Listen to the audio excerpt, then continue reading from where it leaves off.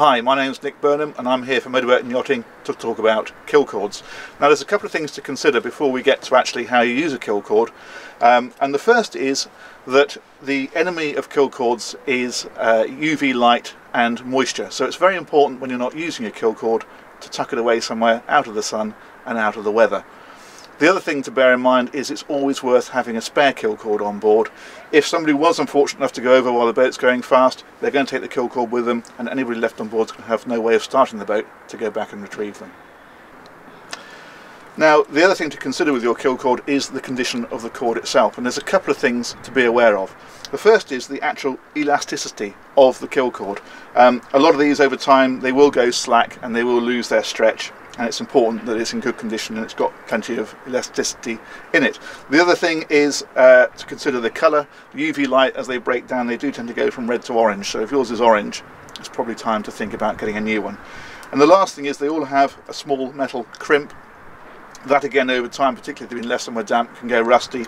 It's worth making sure that that's in good condition and that it's tight. So now we need to actually connect the kill cord to the boat and to ourselves.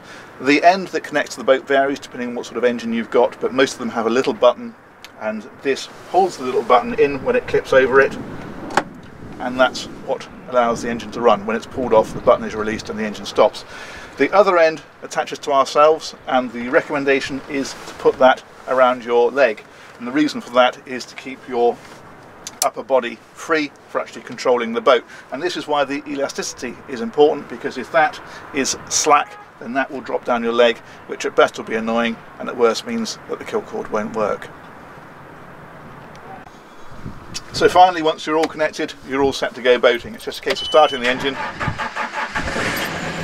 and you're good to go. But the last thing to do before you leave the berth is just give the kill cord a tug at the connection end and make sure it is actually operational and the engine stops. Once you know that's all okay, you're ready to go. The last thing that I would mention is it's very, very important that all the crew on the boat are aware of the importance of wearing this thing. And it's important that everybody is just keeping a gentle eye out to make sure that the helmsman is wearing it.